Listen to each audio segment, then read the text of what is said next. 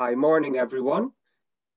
This is the Business COVID-19 webinar for offices. Just to let everybody know that the webinar will be recorded and we'll publish it after the event on the three council websites.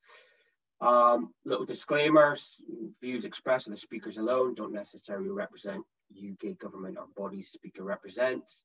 You'll hear a little bit of the science around virus transmission, that just to give you some context to some of the guidance you read or the views that you hear today.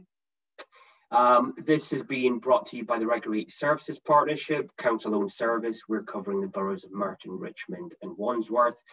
We have over 50 staff that cover the main regulatory bodies that you would come into contact with. And amongst the range of other consumer protection issues that we deal with and enforce is the COVID regulations. Now, just to put your mind at rest, because you may have queries now or after the event, we are here to support business. 99% of all our interactions are about giving business the right advice to get things right. I highlight that because we're conscious that some of the media suggest we're the business police. That's very much not the case. So if you've got a concern, got a query, feel reassured to give us a call and we'll try and help you as much as we can. Speakers today are myself, Paul Malosha-Reid. I'm the Trading Standards section. We've also got a host of other council officers from Health and Safety, our Regulation Department, Economic Delivery. So between us all, we should hopefully answer all of your questions. So a little bit of an overview. We'll be touching on the government guidance, financial, mental health and other support available to businesses, practical steps to reduce the risk in your office premise, touch on PPE, touch on the queries that were posted around staff, what if staff have COVID and need to self-isolate, and then there'll be a Q&A with the panel. So just to highlight, everybody except the speakers are muted throughout. After the presentation, you guys will get a chance to ask your questions. If you want to, just raise your hand, press the raise hand button, and then you will be unmuted after we say your name. If you do want to speak, it's great if you can turn on the camera. And meanwhile, please just use the chat function to share your views, concerns, queries as we go, and we'll try and feature those into the presentation. So essentially, what every business has always had to do with any risk in your premise is to do a risk assessment. Every employer has this legal responsibility: protect your workers, protect your customers that come into your premise from any risks to their health and safety. So COVID-19 is a hazard, just needs to be managed like any other hazard that we have out there. Food premises have to deal with food viruses. There's a range of other airborne diseases. So these are things that some businesses will have more experience dealing with than others. You need to identify those hazards in your premise and then do a suitable assessment to look at the risks and how do you control and minimize those risks. Now, there is risk assessment templates that appear here, and we'll send some follow-up information which will include a link to those templates.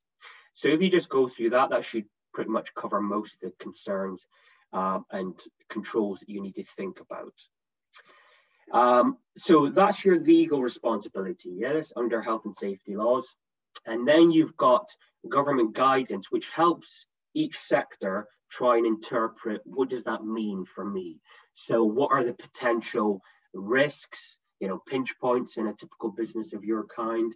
And then government within their sector guidance tries to give you some practical advice of things that you can consider to minimize those risks.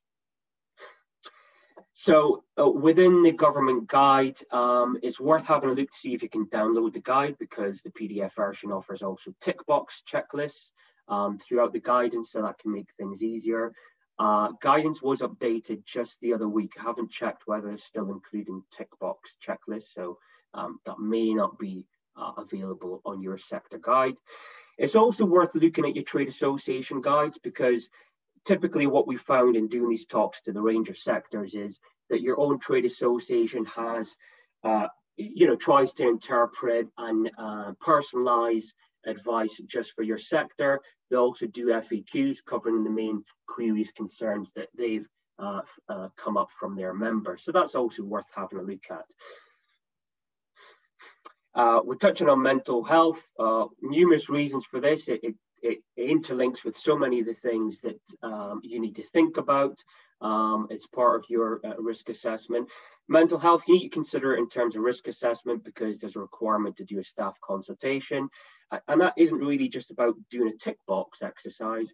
You know, we now, a year on that mental health is a problem. Looking at and considering mental health in your premise will have an impact on practicalities of how people work. It will touch on the questions that we get from many of you around full capacity. When can we bring everybody back to the office? It also has an impact on productivity. You know, if employers or your staff are stressed, whether they're in or out of the office, that has been recognised to have an effect on how they work. Now, consultation was a legal requirement, but you shouldn't be doing it just simply because of the law. There is quite a lot of employees that have anxiety about returning to work. So if there isn't a proper consultation, letting people know what measures you're looking at to keep them safe, that will possibly cause conflict between employer and employees and may lead to peer conflict as well. Just to give you a feel for, what's kind of happening out there, which some of these will be relevant to your employees. In a normal year, 1 in 4 of us is experiencing some sort of mental health problems. But now, because of what's been happening in the last 15 months, the mental health bodies are saying we're suffering a mental health epidemic. Now, that may sound like an exaggeration if you look at some of the employer or trade body surveys. So you may have done your own surveys, depending on how big your business is, and those typically show the normal figures that about 40% of people are saying they're concerned about their mental health.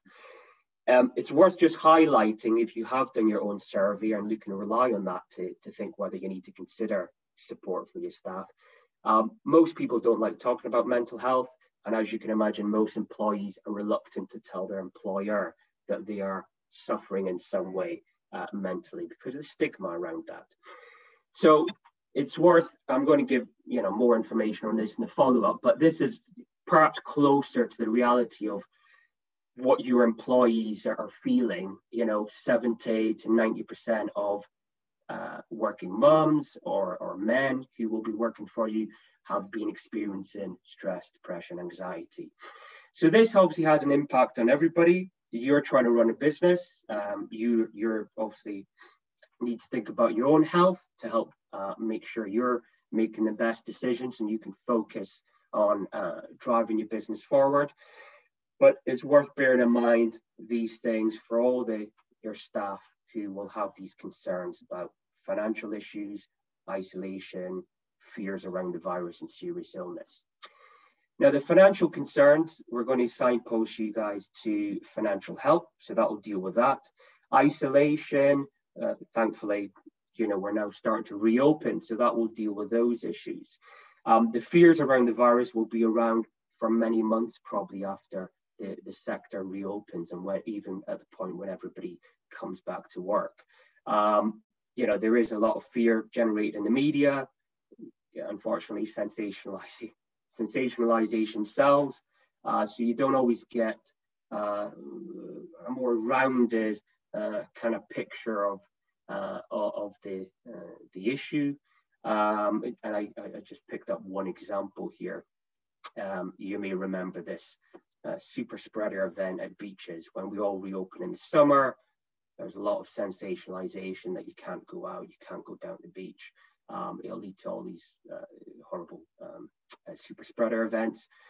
Whereas if you look at what the government scientists said afterwards, it's minimal risk in theory and actually non-existent in practice. No examples of that happening anywhere around the world.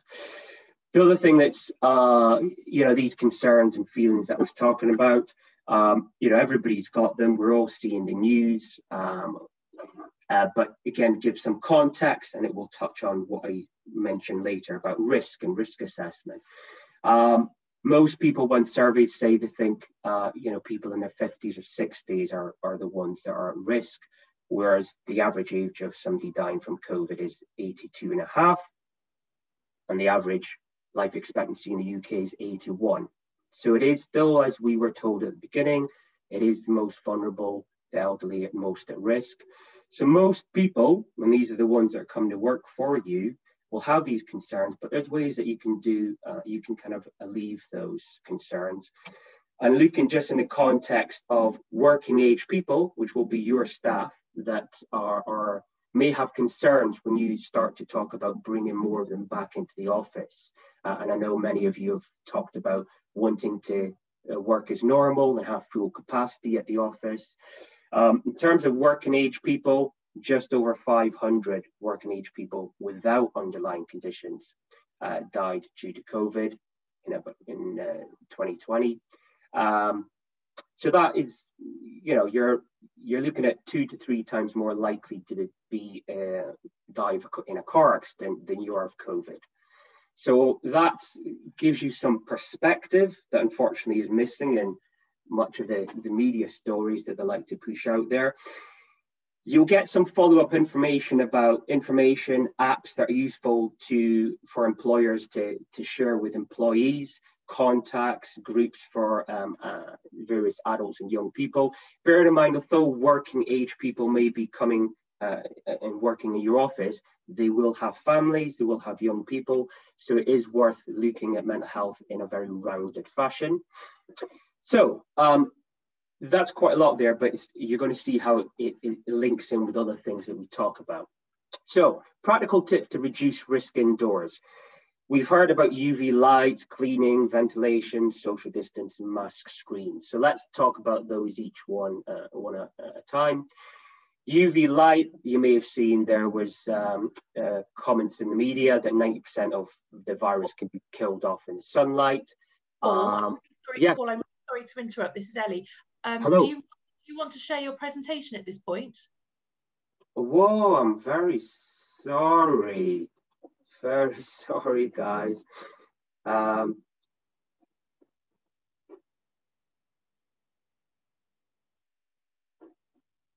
Sorry, bear with me 1 minute.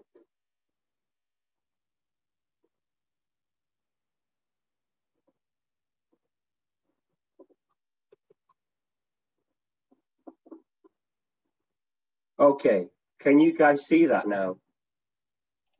Yes. Okay, there has been slides all the way up until now. Do apologize for that. You will get the information that I've been running through in much more detail. Obviously, we can't go into detail about any things we talk about to any great extent within an hour. So you will get a lot of this, so you can do a deep dive in it later. Okay, so some businesses have asked about, will we buy these UV light sterilizers? So you see in the picture here, there's UV lighting in the ceiling. Some businesses have asked should they bring those sorts of things in. There is a lot of scam UV lights being sold online. Those are not safe to use, as well as killing the virus. They're harmful to humans, so that's a big no-no. Cleaning, obviously we've been told about cleaning right from the start. The advice on that will probably change in the guidance in months to come. What the scientists say now is that transmission on surfaces is virtually impossible. Again, you can get the detail on why in the guidance. There's no reported cases of this happening. Therefore, excessive cleaning isn't going to be something that you should be focusing your resources on. You still need to do all your normal hygiene practices of washing hands, cleaning things like doorknobs, etc. Your normal cleaning within the office, but excessive cleaning was really only important if vomite surface transmission was seen as a real risk. So you may have in your office, you might have clients that come to waiting areas. So that touches on that. Do you still lay out magazines or drinks in those waiting areas? That is fine. In terms of, there isn't a necessity to use reusable cups. You just wash cups as normal if different staff, different customers are using those. Obviously, in the context of staff, bearing in mind, every office will be different. You may have had a shared set of cutlery, crockery before. Because of staff anxiety around the health issues, some may be more, wanting to come in and use their own cups. So things might need to be, this is kind of level of detail you need to consider in everything about your normal ways of working before and how the anxieties of staff, even if there's not a real risk there, staff anxiety will still mean that you need to consider these things. And it might just be that you need to inform your staff why you're going to work in a certain way or the same way that you used to work previously in certain regards. The key thing with reducing risk indoors is ventilation. So aerosols can remain, floating around in the air for several hours in an unventilated space. A study looking at a different airborne virus in a different country found that only by improving ventilation and bringing it into a certain level, that they reduced transmission by 97%. Yeah, so it's a huge area that you should focus on within an office. Again, in terms of any questions around what does that mean in practice, what does good ventilation mean? You may have air conditioning units and want to know how many liters per second, what kind of rate you need to have your aircon on at. That's picked up in the detail that gets circulated. Ventilation, also you get a link to some guidance from aerosol air conditioning experts, which gives 15 practical tips. It includes things like answers questions around can you use fans, can you use aircon. Those are fine as long as the aircon isn't just recirculating the air. It tells you to focus on things in unventilated spaces. You might have basements, you might have rooms where it's impossible for you to get good ventilation. So you need to think about limiting or stopping staff spending time in those areas. Toilets are usually an area with poor ventilation because usually you don't have windows. That's another area to consider.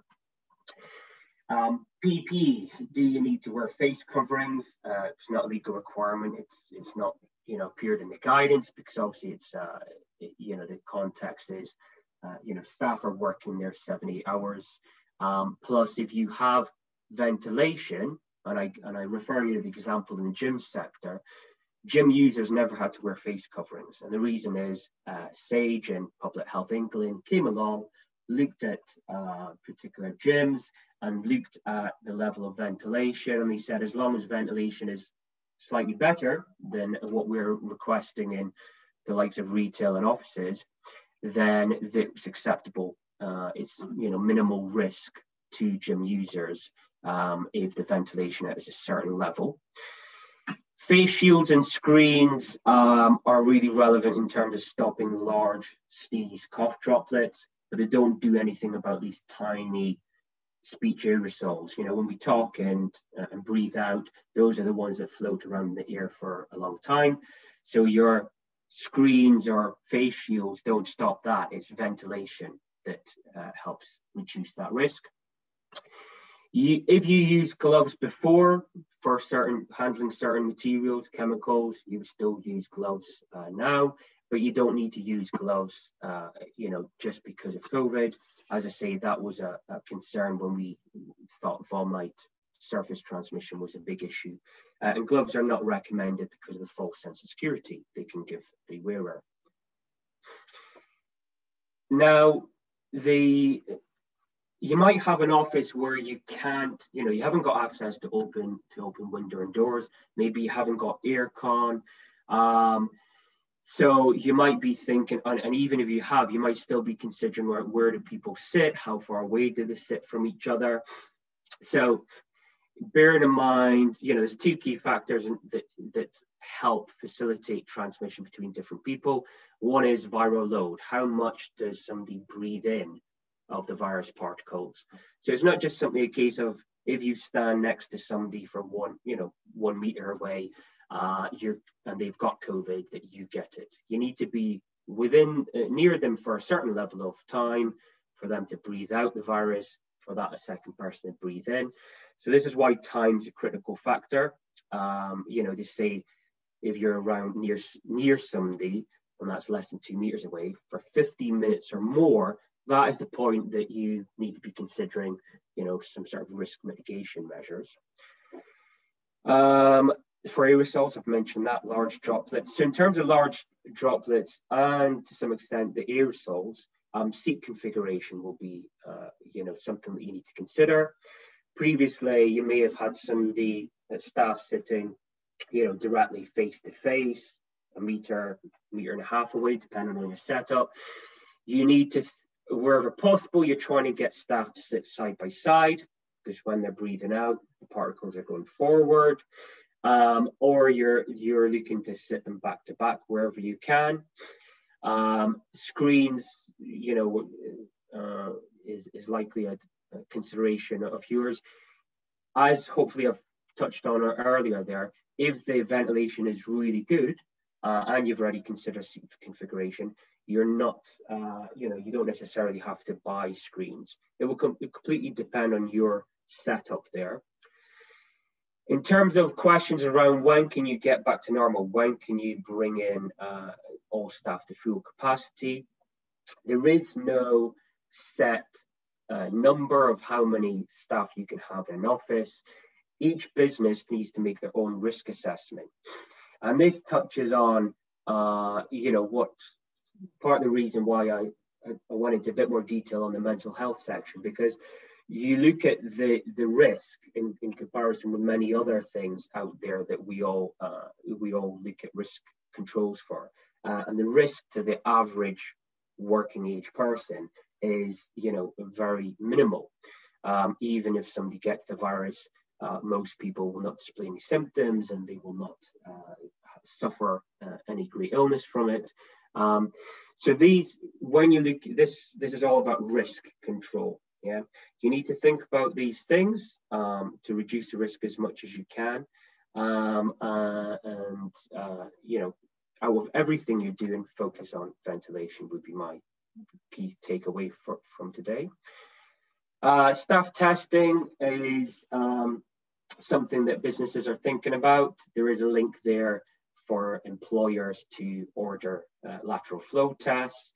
Employers can also, and there is some offer happening now where sectors can get free tests sent out from government. Whether or not you get those free tests, and after that free test offer goes, there is on the open market access to PCR and lateral flow tests. You may be wondering which one you should buy. So it's worth bearing in mind, PCR test is very, very sensitive. It picks up those who have minimal virus inside them, so are not at risk of transmitting to others. And also, some scientists have said it even picks up fragments of the virus. So somebody that might have had it and their immune system dealt with it, they may still show as being positive if you have a PCR test. This is why the likes of World Health Organization have been pushing countries to look at lateral flow tests, because those actually look at not just yes or no, have you got the virus, but have you got, what are you likely to be at a level where you're transmitting to others? And that happens a little bit before symptoms and a little bit after the onset of symptoms. Vaccinations, you may see some employers talking about they're going to change their staff rules to make sure all the staff are vaccinated. And other sectors have been thinking, will we have days where we allow vaccinated customers in versus non-vaccinated customers? So those things are out there in the media. You would have seen them, and you may have these same kind of quandaries yourself. So two things to kind of think about here. One is looking at the survey of around 70,000 people, some of which will be, your typical staff. 19% of working age people 30 to 60 said they feel that they don't want to take the vaccine, and around 29% of young adults who may be working in your office are also thinking that they are unlikely to take the virus. So you need to bear in mind there is still fears and uncertainty around there. So if you were considering bringing any mandatory policy for staff, you're going to come across some of those people that are very anxious. That's one thing, which will obviously cause conflict in the office. And the second thing is, as you'll pick up in the link that we signpost you to, there is a range of potential legal arguments around discrimination, human rights, etc. So that's for staff. Similar potential legal hurdles may come up for customers. So you may have waiting areas and be thinking, will you have some sort of policy that deals with who can come into your waiting area? So there's a range of legal and ethical problems around that. To let you guys know, there is some things being done around this. So government did a 2-week public consultation that just ended the other week, asking what people thought in terms of the ethical and legal quandaries. So government is having a look at this, whether they change laws to make it mandatory for people to have testing or to have the vaccine. So what I'd say is hold fire, don't try and implement anything yourself, wait to see what comes out nationally from government in that regard. There is some changes around QR code. That's mostly relevant to all the other sectors. The NHS guidance was saying it may be something that you may need to consider if you've got high number of external visitors coming into a certain area. Then you can consider it, and if you need to do that, there's a link there. Bringing customers back, perhaps less relevant to you. Again, there's a whole mix of people watching this. So again, this is for those who have clients coming in. You may find that remote working remote communication with clients is working great, but some customers still like face-to-face, but they may still have these fears about coming back. This is why it might be relevant for you to have some sort of information on your own website that's easily accessible to your customers, to tell them about what steps, measures have you put in place to create a safe environment for them to come and visit. Do bear in mind, not everybody, customers or staff, is comfortable talking about these concerns they may have. So you may think you've done everything right, you've done followed all the guidance, everything is safe. But if that's either not being communicated effectively enough to all your staff or clients, or they may not feel comfortable telling you that they still have those anxieties, this is why it might be helpful to do some sort of anonymous feedback. Financial support. So this is a bit of a minefield, appreciate that. If you go to this link, just by filling in 5-6 questions on type of business, number of employees, you will get signposted to all of the relevant financial support that's available to your business. So very good place to start, and that will tailor the answers to the questions you answer. There is also a fairly new government recovery advice service that was set up several months back, which gives you free or cheap access to accounting, advertising, HR advice. That's another kind of practical measure that's in place to help businesses to restart it and survive. It's worth probably mentioning self-isolation rules. So again, there'll be a link to give you all the details and what gets followed up. But just 2 things I'd highlight. One is, staff need to isolate. You need to consider sick pay, like any other illness that they may have to be off for. And there is a government £500 support payment for those that need to self-isolate to help, them comply with those requirements. You need to also think about quarantine if your staff are traveling. So have some policies around that. Think about that if that comes up. In terms of further help, as I said at the beginning, we cover those 3 London boroughs. So if you are watching this online and you're a business based outside Richmond, Merton or Wandsworth, please contact your local authorities, Environment Health Department for further advice. So I'm going to, there's one other thing that we wanted to mention, which is around for Richmond customers, Richmond businesses rather. I will ask Ravina or Angela to pick that up so we make sure we give you the right information on that. So that's it from me. We're going to open it up to questions. This can be to either of us in trading standards. We've got health and safety officers. We've got economic recovery team on board. So any questions about any of this, then please raise your hand and or put something in the chat. Now, while people are thinking about that, Ravina or Angela, could you just remind me the offer that's been made to Richmond businesses? Hi, Paul. Hi, everybody. It's Angela. Just to say that if you're a Richmond business, the email that's going to be sent out by Ravina later today is actually going to give you a link to the Visit Richmond website where you can be promoting your business for free. And then also, if you have any of the businesses that have got independent businesses within who are unique and special, then they can also be doing an offer on the Richmond card. But all of that will be on the email that will be sent out later today. Thank you. Thank you. And is there anything else, anything extra any of my other colleagues in the panel would want to mention before we open it up for Q&A? No, fine. Okay, so appreciate that's a lot to take in. We were trying to summarize it more to give you guys more room for questions.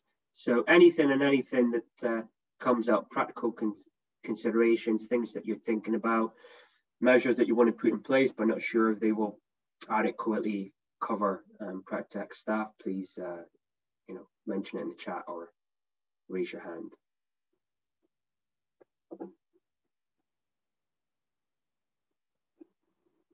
And just to again remind you guys, everybody's muted at the moment, so you need to raise your hand if you have a question.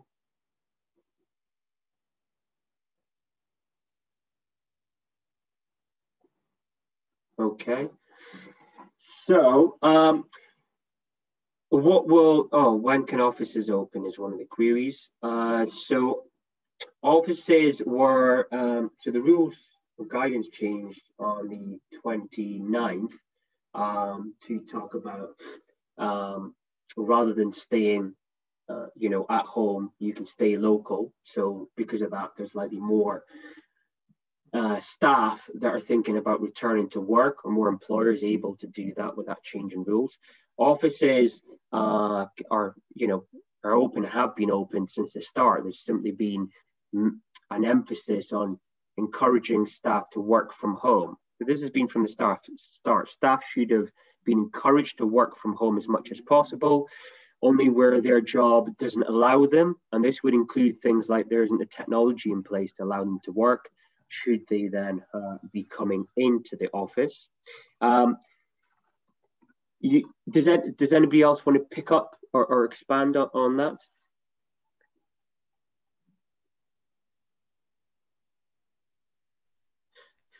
Yeah, so it's all about, minimizing the risk as much as possible. We're trying to minimize risk. So as my colleague mentions, if it's essential for your business, for the office to be open, then, you then just need to consider, do the risk assessment and think about how many people can come into that space safely, bearing in mind everything we've discussed about, making sure ventilation and is good, and the other things that were mentioned. Can I answer that question, Paul, from Penny? Yes, please do. Hi, it's Helen Clark here. With regard to your staff living further afield, it's whether or not you need the staff in the office. Offices haven't, as Paul said, actually ever been fully closed. It's just the government advice was for people to stay at home as far as possible. But if you need staff in the office for various reasons, you've got new starters for training, for whatever reason, then they have always been allowed in. You just have to accommodate them safely. Yeah, and so it is probably, if part of the staff concern was, we're not allowed to go to work because it's too far away, they're worried about being stopped and questioned by police, etc. The law has always enabled people to go to work as long as you had a reasonable excuse, was how the law was phrased. If it was reasonable and you needed to go into the office, even if it was far away, then you were allowed to do that. I guess what the change is now is that we're now opening up more. So it's now, now more and more people, I think it's 99% of the most vulnerable population have been vaccinated. Some of those may have been in your employees. So that's a big change that's happened. And, obviously it's part of the government's roadmap to open up different sectors. This is why more and more offices will now be thinking, well, now that these measures and steps have taken place, we can now start to ask staff to come back. But you should still be thinking about staff working from home if they're able to do so. But if they need to come in, that they need to come in. You just need to do your risk assessment and minimize the risk.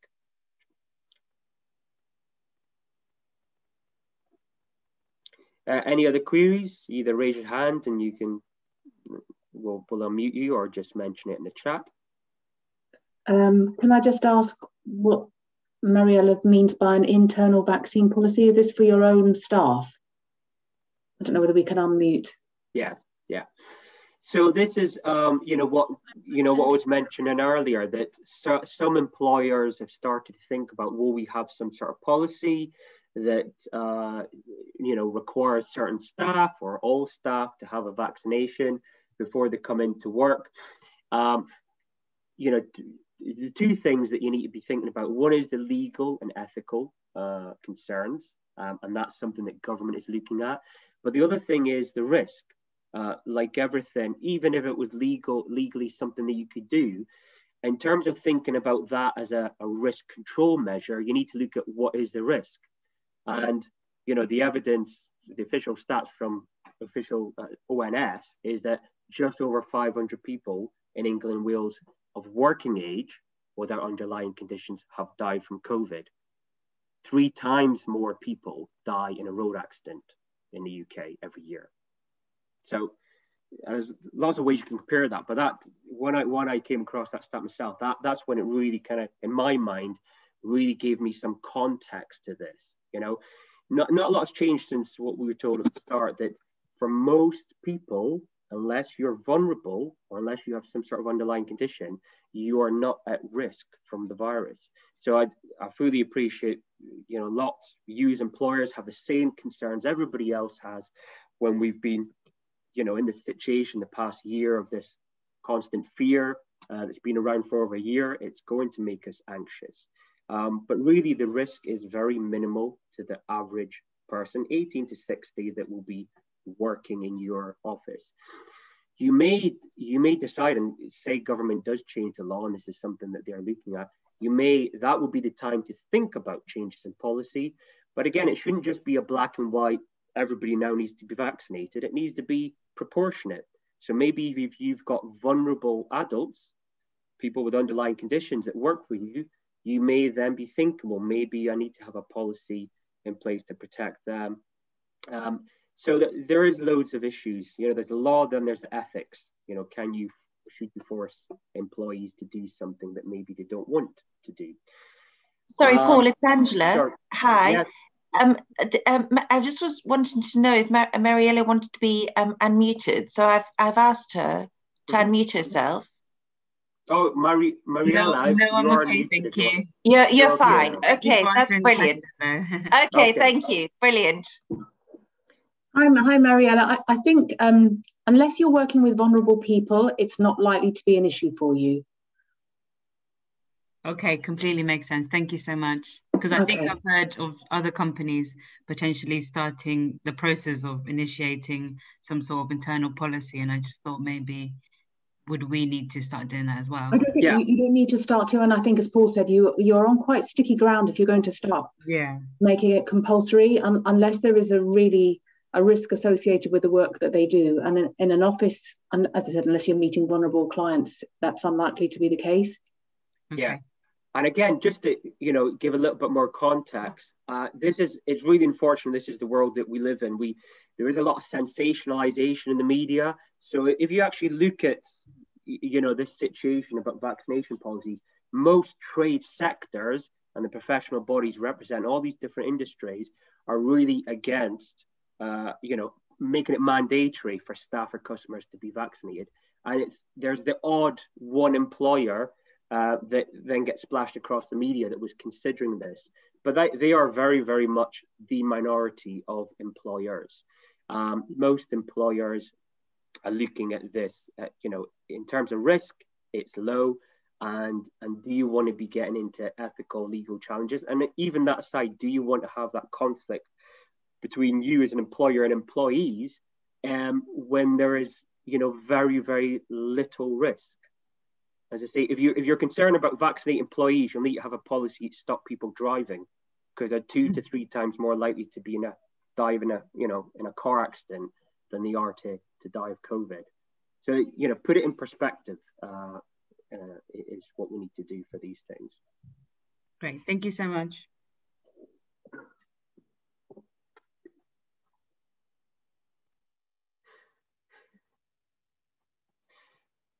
Will you share the slides? So what we have is we are recording the presentation. So this will go up on all 3 council websites. You will then get follow-up information. More important now with this webinar, because unfortunately I didn't realize I hadn't shared the slides at the beginning.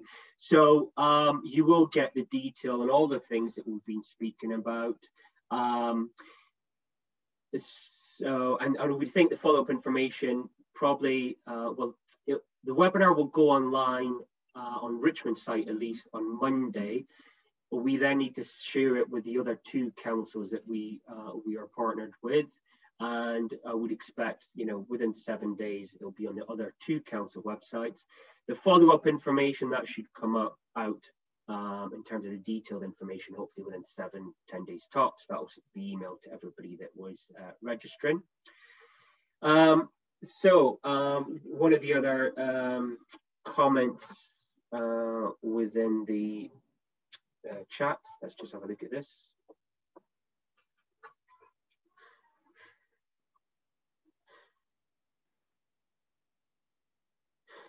Yeah, so somebody else just mentioning in terms of hesitancy, just adding a little bit more to what I mentioned in there in terms of some staff not wanting to take the vaccine. So even if the law gets changed, one of the people listening has just mentioned about the 16 to 29-year-old group being very hesitant, and they mentioned ONS. That's Office of National Statistics figures talking about 17% being hesitant. The survey I referred to was a survey of 70,000 people, so different from ONS, that's been done in terms of it's looking at everything: mental health, people's attitudes to vaccinations, certification policies, lots of things to do with coronavirus. So it's a significantly substantial amount of people that's been surveyed, and that showed about 28% of young adults under 30 said it's, for them, they think it's very unlikely they'll take a vaccine. So that's what they're feeling. And also bearing in mind, all the signs tell us that age group is low risk. The younger you are, the less you are at risk. This is a risk to people that are elderly. The average age of death is 82.4 years old. Yeah. So the average age of people that die from this is a little bit higher than the average age that people die in the UK. Yeah. So yes, we will send out the follow-up information so you can get that. And by all means, use this when you're trying to share and put your staff's mind at ease. Because these concerns that we hear from in the webinars, we've done 4 now, and we talk to businesses week in, week out. We're hearing these same concerns from many businesses in different sectors. And it's exactly the same concerns that we had as individuals. So I was one of those people that was anxious and telling my family and kids to have their face masks on and talking to restaurant owners when I went out for a meal, asking them about the ventilation. So it is normal in this very strange times, and when we are you know, having that fear week in, week out, and seeing the number of people dying, it is natural that we will be concerned and anxious. And this is what, these are the thoughts that would be going through the minds of your employees. They might not tell you that, but all of the surveys say, you know, mental health has been severely impacted from everybody of every sort of age group for numerous reasons. Yeah. So other questions in the chat. Will the follow-up include the resources you mentioned? Yes, it'll include links to the templates, detailed government advice, reference to the surveys, yes, so you can do a deep dive on any of that information that you want. So the detailed information that we'll give is, you know, anything that you want to get into that we've talked on about, you will get in the follow-up information. And also, if that doesn't answer your questions, I'll just also highlight for those businesses in our 3 boroughs, you can email foodandsafety@merton.gov.uk, and that will be picked up by one of the regulatory staff, so they'll be able to answer that, any detailed questions that aren't answered in either the government guidance or the follow-up information that gets sent around. Any other queries, concerns, comments? No?